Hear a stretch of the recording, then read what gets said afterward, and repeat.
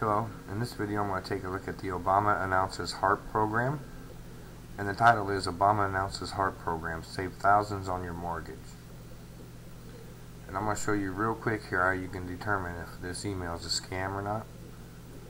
First I'm going to copy this domain, and I'm going to go to URL void, paste what I just copied into the search box, submit. And here's the first red flag here. This website has been blacklisted. 3 different engines caught it. Spamhaus, DBL, My Web of Trust, and Serble. And now what I'm going to do is I'm going to go back to the email. I'm going to go to the drop down menu, and I'm going to go to Show Original.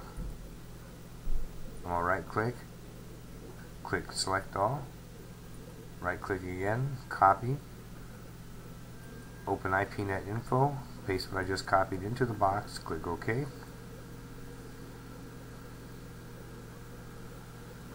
And there it is. It started a Google server in California, went to Russia, and then to Germany, and then stayed in Germany. So those are big red flags right there, and that definitely tells me that this email is a scam. I'm going to close this out.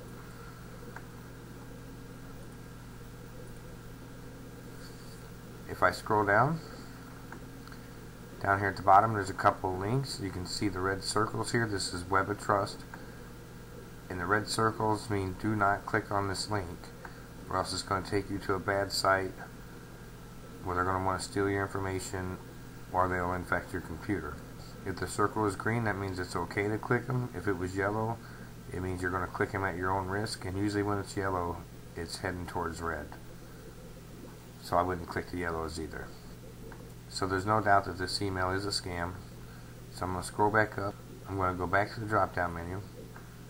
I'm going to click on Report Phishing, and then click on Report Phishing Message.